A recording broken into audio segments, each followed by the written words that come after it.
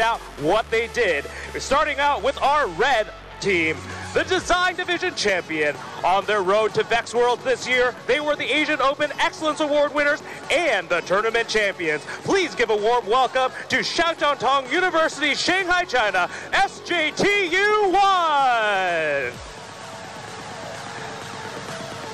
And in blue, this team is no stranger to the finals here in Freedom Hall. In fact, they were here in the same position last year. Not only that, they were in the same position the year before. They're looking for the chance to take it all the way. Please welcome from West Hartford, Connecticut, IFT Robotics Team IFI.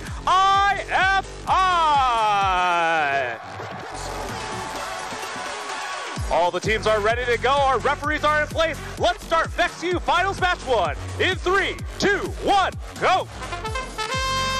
And once again, this is 45 seconds of autonomous, so you'll see the teams try to use up as much time as possible, using as many sensors as possible. SJTU1 going for the cap. IFT Robotics up on top of the platform already. Looks like they're waiting patiently to take their shot. They're loaded up, but they're going to hold off, see what SJTU does first. Again, none of this is driver control. The Red Alliance going for 1, 2, 3 flags there. SJTU's larger bot there scoring with 12 seconds left in the autonomous period. SJTU1 smaller bot goes to the top of the platform. And IFI is going to wait. 3 seconds left. 2, 1.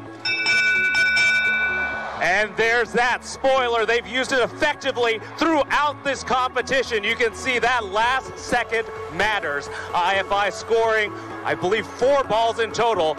Referees are tallying this one up. It's really hard to see how anyone can counter that Blue Alliance strategy. Blue takes the autonomous bonus, and drivers ready. 3, 2, 1, go! So as we move into driver control, you can see already that both teams were excellent scorers, very capable robots. It's going to come down to strategy. It's going to come down to precision. You see IFI countering immediately, SJTU right behind them. Large robot versus small robot here on the Red Alliance side of the field. On the blue side of the field, IFI using their small robot to go against SJTU. SJTU knocks the lower one to red, but blue holding on to the remaining flags.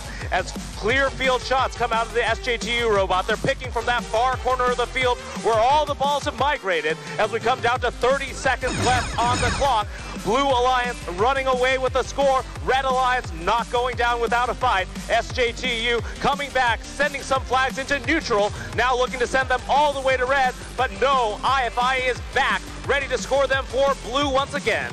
And we're down to 15 seconds left on the clock. IFI scores another 2 as red scores 2 for themselves. We're now down to 5 seconds remaining on the clock. Teams now making their way to the platform. 2 seconds left, 1, and time. Amazing back to forth action, a lot of strategy there.